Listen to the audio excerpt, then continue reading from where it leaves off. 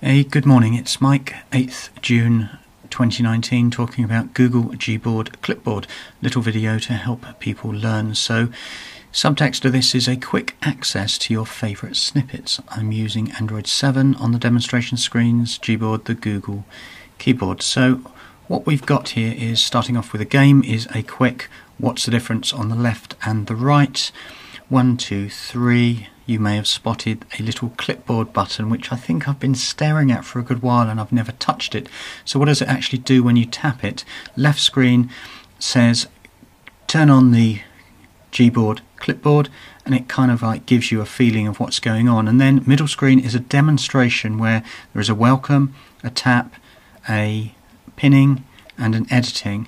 And on the right screen is where I've started to look at it. I've got my YouTube channel and I have tapped the pin and it stays there. Anything else will actually, really important, circling, that it will stay there for 1 hour unless you pin it to save it longer. Save for longer, no idea whether that's 2 hours, 2 days or forever. We shall soon find out. This is a very short video because it's a tip-off video to work better, more productively. So if you are on Android and you're looking at the Gboard app, it looks like this. Left screen, middle screen, you'll see that there is an update here, 16th of May, and the one I'm talking about, starred, is Clipboard Quick Access to your favourite snippets.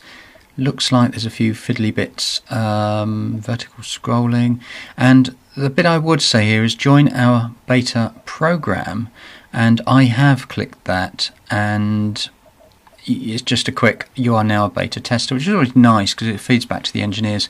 Right screen is version numbers 8.2 onwards, 16th of May, as I said. I think that's pretty much it, apart from to say that if you click on your Gboard, the 3 buttons, then you get a bit up that says you can drag a load of stuff around to customize it. I've made videos before on this, so to do with the height of the keyboards, to do with one-handed text editing, floating keyboards, lots of things that you can do, but when you're busy you probably don't click on stuff. So the right screen is my normal custom Gboard with an image. I think it's quite high, quite tall, and of course there it is. That's it. Nothing else to say on this one. Very short. YouTube /Mike Downs. I make videos to help people learn.